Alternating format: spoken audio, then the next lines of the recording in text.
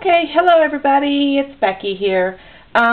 Just coming on to show you that I'm slow as molasses in January, and since it's well past January, I thought I better get off the stick.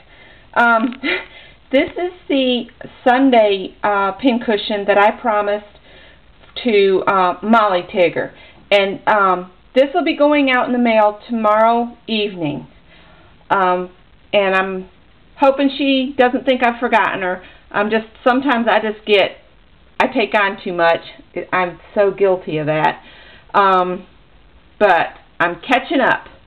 So, Mollytigger, this one's for you. I'm going to turn another light on here real quick. Woo! Okay. Alright, so this is just another Sunday cup.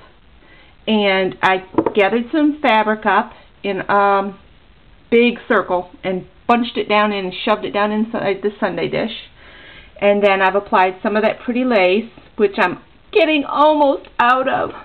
And this is more of the trim that I found at that Goodwill clearance center.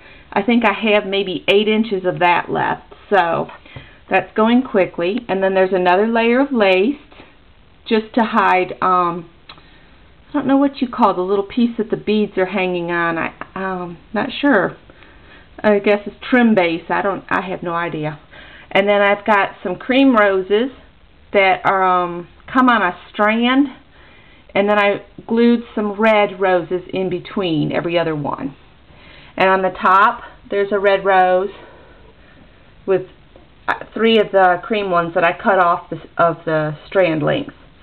And there's plenty of room here for pins, and I've included some goodies in your package, Mollytigger, because I am so late getting this to you. So I haven't forgotten you, and probably by the weekend you'll have a little surprise in your mailbox. Well, it won't be a surprise, but it'll be something fun to look forward to. I hope everybody has a great evening. Thanks for watching. Bye-bye now.